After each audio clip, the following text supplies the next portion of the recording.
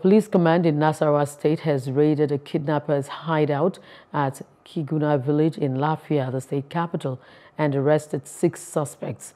The commissioner of police in the state, Mayaki Mohammed Baba, made the disclosure at a news briefing while presenting the command's achievements.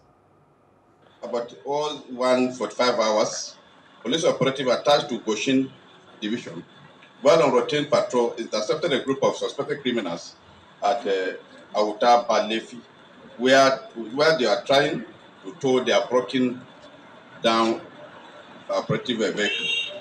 Preliminary investigation revealed that the criminal gangs of 12 members carried out the operation using a Volkswagen Sharon and a Toyota Sienna, and go about which they used to go about breaking into people's houses and shops, attack drivers of broken down vehicles, collect goods, and cut them away items they are conveying.